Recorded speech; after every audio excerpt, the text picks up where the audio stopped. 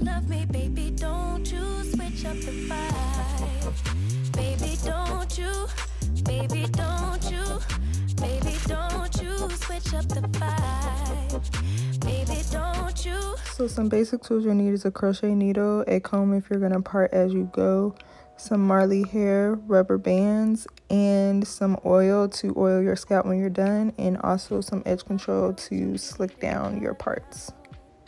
So the Marley hair I got is a 5-in-1, so it has 5 sections of hair. So all you'll see me doing is separating a few pieces of hair so that I can crochet it through my braid, and then that's what's going to start the foundation of a braid so that I'm able to wrap more hair around it to create the faux loc.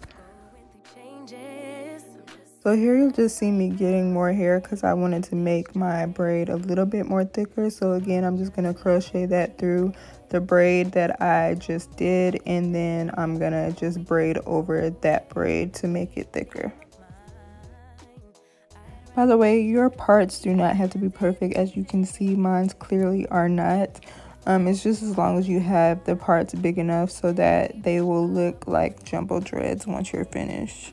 Alright y'all, so my camera died like literally right after I started, so I didn't get to show you guys how I started wrapping my dread. But here you'll just see me doing the same thing, crocheting some hair through my braid so that I can start a foundation braid. And then I'll show you guys how I started wrapping in the beginning, because once I got to the middle of my head, I kind of changed up the technique and I didn't want to do it the way I started. So I wanted my dreads to be pretty long, so all I did was grab maybe like 2-3 pieces of hair, and I'm just going to attach it to the bottom of my braid that I already started. All you do is wrap it around, and then you start braiding by grabbing one leg and then continue to braid as a regular braid. It's very easy to attach, it's not hard at all. And then you just continue to braid down as long as you want your dread to go. Alright, so now we're going to wrap the hair, and what you're going to want to do is grab as much hair as you want depending on how thick you want your dread to be, and then just finger comb it out. And then after you've done that, you're going to separate it by doing like a short piece and then having your long piece, and the short piece is what you're going to crochet through your braid. And I did kind of twist it so it was easier to pull through and not getting like too tangled up. So once you get the short piece in, all you're going to do is take that short piece and kind of like wrap it around the braid and hold it between your fingers. And then you're going to take the long piece and wrap it around your root maybe 3 to 4 times so that you can cover your rubber band and your braid. And you don't have to do it as many times as that because it will kind of get tight, and you probably don't want your dress to be super tight on your scalp, especially if you're doing the rubber band method. So I believe I only wrap mine maybe like 3 times, and then continue to wrap down the braid once you've covered your root. Be mindful that as you're wrapping down your braid, if your braid is like really small or thin, that you will have to wrap a couple times over the same part just to create a thickness, because as you can see, like when I got down a little further, it kind of got really thin on the dread, so I had to keep wrapping around that part just to create a thickness and a consistency down the braid. Now here you'll see me start to wrap the hair upwards, because again, you have to keep the same like thick consistency as you go down your dress. So once it starts getting thin, you just have to kind of pay attention to where you need to wrap before you get too far down the braid. So that's why I'm wrapping upwards to continue the consistency of the thickness that started at the top of my braid. So I wasn't really satisfied with the thickness of the braid, so I just grabbed like 2 or 3 more strands and combed it out. And what you'll see me doing here is kind of the same thing I did with the crochet needle, except I'm not going to use the needle this time. I'm just going to take the short piece and hold it around the braid like I did when I crocheted it through, and then taking the long piece and wrapping it around the root, and then continue to wrap down the braid. And then this is the way I end up doing my faux dreads the rest of the video. Our history says we'll just argue. Alright guys, so this is like 2 days later with me finishing my braid. You'll see why it took me so long later on in the video, but again, I'm just doing the same thing as I was doing in the beginning, which is crocheting the hair through my braid and then creating a braid to be able to wrap around to create my faux loc. And when you're doing this as well, it does not have to be perfect because it's going to get wrapped anyway, as long as it's solid enough to be wrapped around.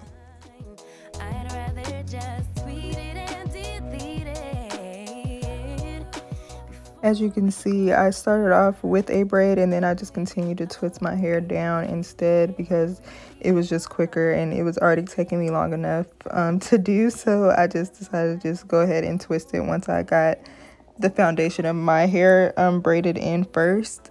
But if you guys want to braid all the way down, you can still do that as well. So in the beginning of the video, I told you guys that I changed up my technique when it came to the wrapping. So right here, I'm going to show you guys what exactly I did and how I got the faux dread to wrap around the braid without the crocheting it through the braid. So what you're going to do is take this short piece and you're going to take that and attach it to your braid by holding it with your fingers or with your hand like I did, and kind of wrapping it around so that it still is like stuck in place. And then I just hold it between my fingers and then I take the long piece and I wrap it around my root, just so that you can't see my rubber band or the top of my braid. And I continue to wrap maybe like a couple times. I think I wrapped it maybe like 3 times around. And then once you cover the rubber band and your braid, you just start wrapping over the braid, which will start to create your dread. And as you can see, my dread is forming. So then you just start moving down, and to make the dreads as thick as possible, I kind of went right back up instead of all the way down, just to make it a little thick on the top so that I know how thick I will continue to wrap the rest of the braid.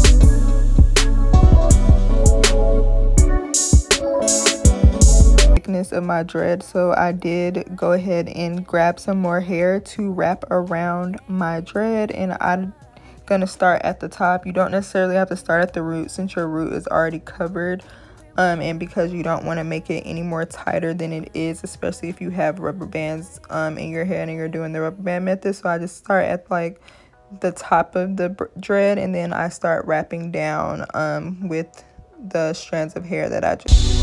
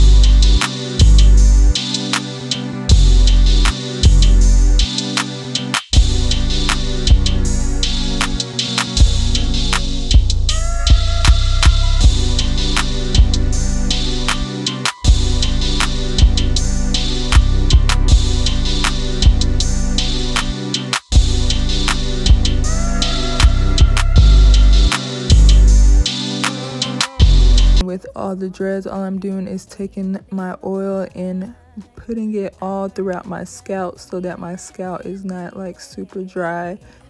All right, as you guys can see, this is the finished product of my hair. You will kind of notice that my dreads look a little looser, but I did wrap it that way intentionally because I wanted my dreads to look kind of like rusty, and I didn't want it to like necessarily look like a tight dread. So some of them I did do kind of loose like this, and then you have some that are tight. So this is the finished product.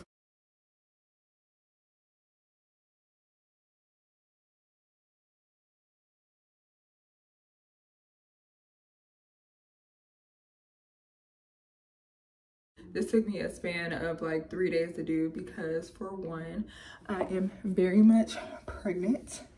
I'm 6 months, so I cannot sit anywhere for more than an hour. I can't sit in place for more than an hour before I'm uncomfortable. And I also ran out of hair because some of my dreads I wanted big, especially like up in the front. And I had only bought 1 pack of hair because I just assumed it would be enough since my head is so small. But being that I wanted to extend my dreads to be kind of longer, like here, and wanting them to be a little on the thick side, I did end up buying 3 packs of hair, but I only used 2. I'm out of breath already. See, this is why it took me so long to do this video. I also see, I'm at the point in my pregnancy, y'all, where my brain is just like scatterbrain and I don't remember things, or I'm just clumsy, all that kind of stuff. So I don't even know what I'm trying to say no more. But yeah, my camera also died. And then I had to end up recording on my iPhone to finish the rest of my hair. So if the video looks different at a certain point, that's when I switched to my iPhone. But I try to show you guys the easiest way I get this hairstyle. For me, I think it's pretty much beginner friendly. It doesn't have to be perfect necessarily with this style, especially because you're just doing jumbo dreads, and like I said, you don't have to do them really tight either. So I just try to show you guys the easiest method to do it, especially with short hair, because I know when you have short hair, you always want some kind of braid hairstyle, but your hair is not long enough, right? I have that struggle all the time because I always want some kind of braids or dreads, and I can't do these styles because my hair is so short. So I always have to do like a rubber band method, or I just try to find ways to be able to do these styles that I want without the hassle or having to pay so much when I could just pay half the price to do it myself. So I hope you guys enjoyed this video. And if you are new, please subscribe to my channel. Please go ahead and comment any questions, like this video, and just let me know anything I didn't cover or say. Just let me know in the comments and I will respond to you guys as soon as I see it. But yeah, go ahead and give me that thumbs up, and I'll see you guys in my next video.